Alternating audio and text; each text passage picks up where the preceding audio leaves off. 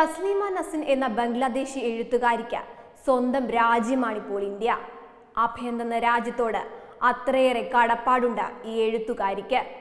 കശ്മീർ വിഷയത്തിൽ പാകിസ്ഥാൻ ഇന്ത്യക്കെതിരെ കുപ്രചാരണം അഴിച്ചുവിടുമ്പോൾ തസ്ലീം നസ്രിൻ പറയുന്നു ഇതൊക്കെ വെറും കള്ളപ്രചാരണമാണെന്ന്. ഏറ്റവും അധികം അഭിപ്രായ സ്വാതന്ത്ര്യത്തെ മാനിക്കുന്ന രാജ്യമെന്ന് ഇന്ത്യക്ക് അവകാശപ്പെടാൻ കഴിയും.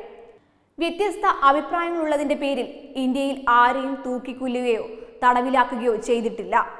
അതിനു പകരം അവർക്ക് സുരക്ഷ നൽകുകയാണ് ചെയ്തതെന്നും ഈ എഴുത്തുകാരി പറയുന്നു. 25 വർഷം മുമ്പ് ഒരു ഓഗസ്റ്റ് 8-നാണ് ബംഗ്ലാദേശ് സർക്കാർ തസ്ലീമയെ ബലം പ്രയോഗിച്ച് രാജ്യത്ത് നിന്ന് സ്വന്തം വീട്ടിൽ നിന്ന് എന്നേക്കുമായി പുറത്താക്കിയത്. അതിനുശേഷം തസ്ലീമയുടെ വാസം വിദേശത്തായിരുന്നു.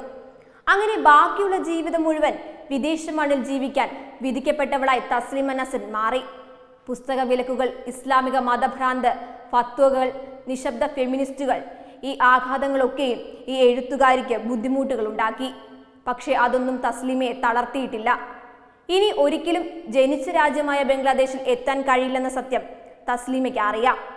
1994 ഓഗസ്റ്റ് 8 മുതൽ തസ്ലീമ നസ്രിൻ ജീവിക്കുന്നത് വിദേശത്താണ്. ബംഗ്ലാദേശിലുള്ള എൻ്റെ കുടുംബാംഗങ്ങൾക്ക് പ്രായമായെന്നും ചിലർ മരിച്ചെന്നും താൻ കേട്ടുകൊണ്ടിരിക്കുകയാണ്. എനിക്കവരെ ഒരിക്കൽ പോലും കാണാൻ കഴിഞ്ഞില്ല, അവരോട് യാത്ര പറയാൻ കഴിഞ്ഞില്ലെന്നും തസ്ലീമ പറയുന്നു. ഏറ്റവും മോശം സമയങ്ങളിൽ പോലും എൻ്റെ തത്വങ്ങളിൽ നിന്ന് ഞാൻ വ്യതിചലിച്ചിട്ടില്ല, ഒന്നും വിട്ടുകൊടുത്തിട്ടില്ലെന്നും തസ്ലീമ നസ്രിൻ പറയുന്നു. സ്ത്രീകൾക്കു ലഭിക്കേണ്ട തുല്യാവകാശത്തെക്കുറിച്ചുള്ള തസ്ലീമയുടെ എഴുത്തുകൾ സ്ത്രീവിരുദ്ധതയുടെ പ്രക്ഷോഭത്തിന് കാരണമായി. ഇസ്ലാമിനെതിരായ വിമർശനം മുസ്ലിം മതഭ്രാന്തർക്ക് പ്രതിഷേധങ്ങളും പ്രകടനങ്ങളും വരെ നടത്താൻ കാരണമായി. മതഭ്രാന്തർ തസ്ലീമയെ കൊല്ലണമെന്നാവശ്യപ്പെട്ടു. മുല്ലമാരും മുഫ്തിമാരും തസ്ലീമയുടെ തലയ്ക്ക് വിലയിട്ടു. രാഷ്ട്രീയ പാർട്ടികൾ തസ്ലീമയുടെ പക്ഷത്ത് നിൽക്കുന്നതിന് പകരം ഈ മൗലികവാദികൾക്കൊപ്പം നിന്നു. മനുഷ്യാവകാശ പ്രവർത്തകരും സ്ത്രീകളുടെ അവകാശത്തിനു വേണ്ടി പ്രവർത്തിക്കുന്ന ഗ്രൂപ്പുകളും നിശബ്ദരായിരുന്നു. തുടർന്ന് തസ്ലീമയ്ക്കെതിരെ ദൈവനിന്ദയ്ക്ക് സർക്കാർ കേസ് ഫയൽ ചെയ്തു. പിന്നാലെ അതിന്റെ പേരിൽ അറസ്റ്റ് വാറന്റ് പുറപ്പെടുവിച്ചു. അതിനെ അതിജീവിക്കാൻ തനിക്ക് ഒളിവിൽ താമസിക്കേണ്ടി വന്നെന്നും തസ്ലീമ പറയുന്നു. 2 മാസത്തിനു ശേഷമായിരുന്നു ജാമ്യം ലഭിച്ചതുപോലും. അങ്ങനെ പകരം വീടായി തസ്ലീമ നസ്രിൻ ബംഗാൾ തിരഞ്ഞെടുത്തു. പടിഞ്ഞാറൻ യൂറോപ്പിലായിരുന്നു കുറെ നാൾ തസ്ലീമയുടെ വാസം. അവിടെ തസ്ലീമയ്ക്ക് സുരക്ഷയും പൗരത്വവും ബഹുമാനവും ലഭിച്ചു. പ്രസാധകർ തസ്ലീമയുടെ പുസ്തകങ്ങൾ നിരവധി ഭാഷകളിൽ പ്രസിദ്ധീകരിച്ചു.